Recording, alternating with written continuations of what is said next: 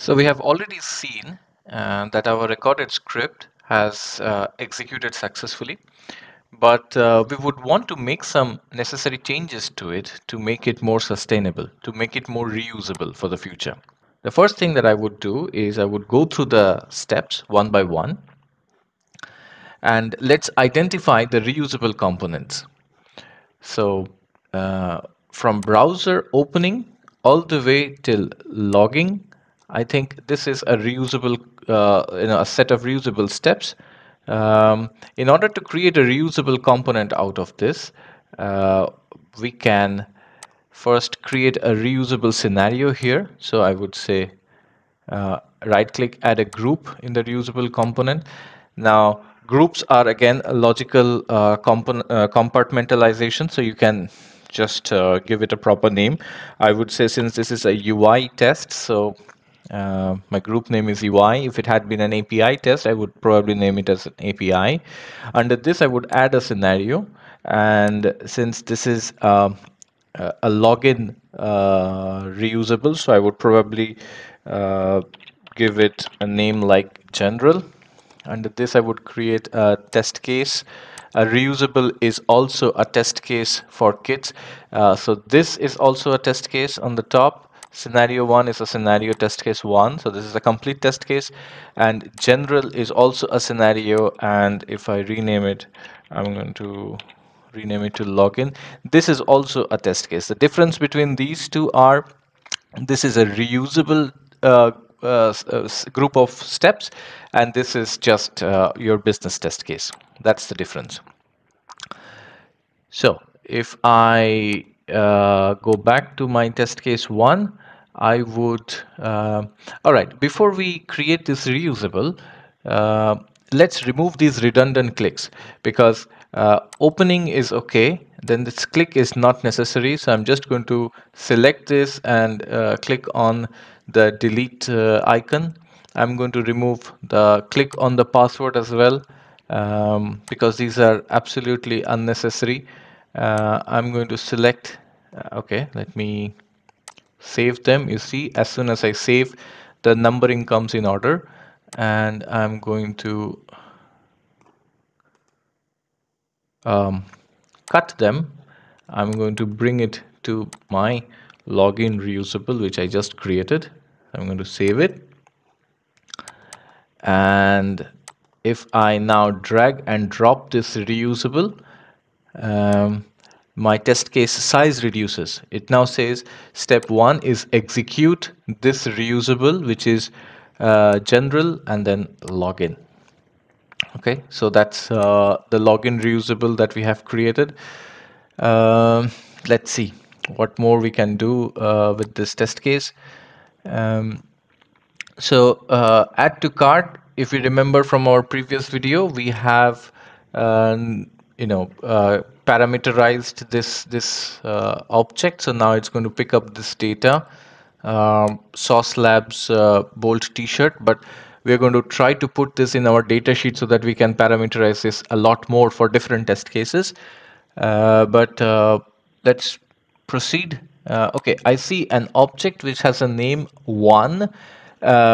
This actually belongs to the cart. So if I right click and if I go to this object, so the way to do that is always from the object. If you select this, once you select it, it becomes blue, and then you do a right click, and then you have the option of going to the object, going to the reusable or test data. We're going to do that later on, but as of now, go to object, and we see that it has a link text of 1, and it has a relative XPath of 1. These are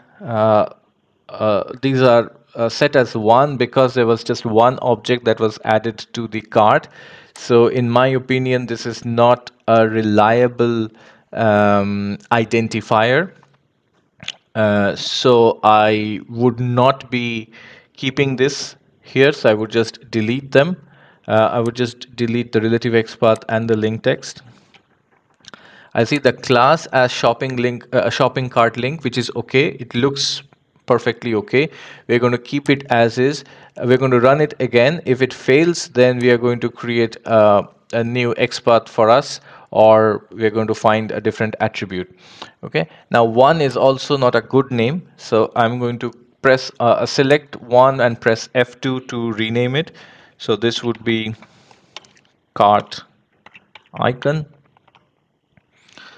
So this is more legible, this is more logical. We have a cart icon, and then Sauce Labs bold t-shirt. This is an assertion that we had created. So we're going to leave it as is. This one should ideally be also parameterized, because every time we are not going to add Sauce Labs bold t-shirt, we are going to add the fleece jacket, we are going to add some other product. So this one should also be parameterized. We're going to parameterize this a little later. Let's just move forward and see what else we need to do. So add to cart all the way till uh, going inside the cart and then doing a checkout. I think this is another logical grouping. So I'm going to create another scenario called, let's say, add items. Or maybe add items is a good test case name. So I'm going to just name it as um, shopping as a scenario, and then I'm going to add it, add a test case called add items, and then copy these steps. No, I could also copy checkout, go to this reusable. So this is a logical group, add items. We click on the appropriate add to cart corresponding to the item we want to add. Then we go to the cart, click on the cart icon, we go inside it, and we then validate whether the element is successfully displayed or not, and then we click on checkout. Now in the test case, we replace all those steps with add items, just drag and drop. Okay, now these are the checkout activities, or rather the data for the checkout. So we don't need the click, so remove the click from the first name, last name, and the postal code. So we're going to remove these by just selecting them and clicking on the remove button. Okay, so I'm going to create another reusable checkout details. And if I go back to the test case, first name, last name, zip code, and clicking on continue. So cut and come back to the checkout details reusable that we just created, paste it, save it, go back to your test case, and bring it to the main test case by dragging and dropping. And finally, we are going to validate whether the amount is okay. We are going to finish it. We are going to validate whether the success message is displayed or not. And yeah, so line number 6 and line number 8 are the two success messages that we want to validate. Line number 7 is a redundant click. We don't need it, so we're going to remove it. Line number 4 is actually the total. So I'm going to right click on this and go to object. So this is a total. At the time of recording, it captured the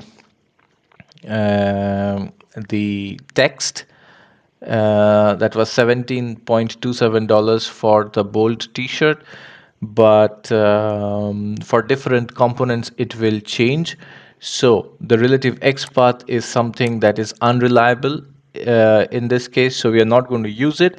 However, even if we do not remove it, it is still okay. The tool will identify it based on the x path or the class or the CSS. So I think we can leave it as is, but the relative x path, because we know it's not going to match, so we're just going to delete it.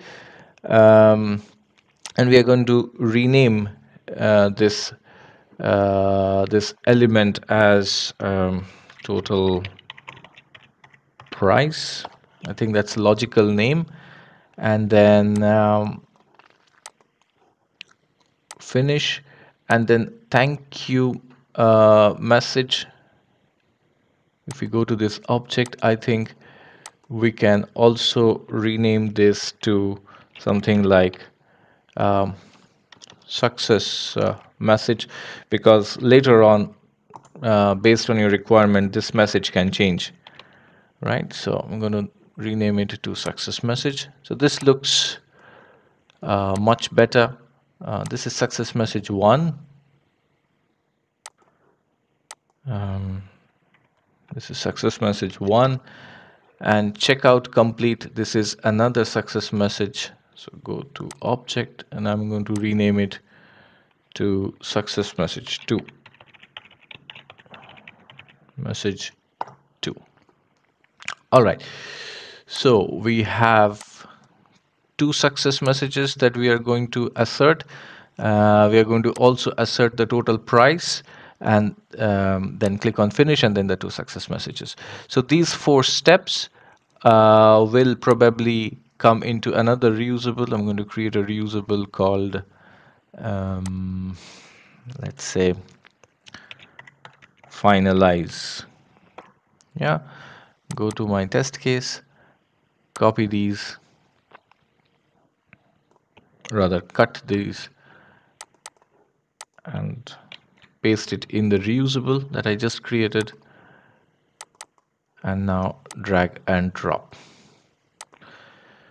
So what we did is we created logical grouping of our test cases, of our test case. Basically, we created some logical grouping of test steps.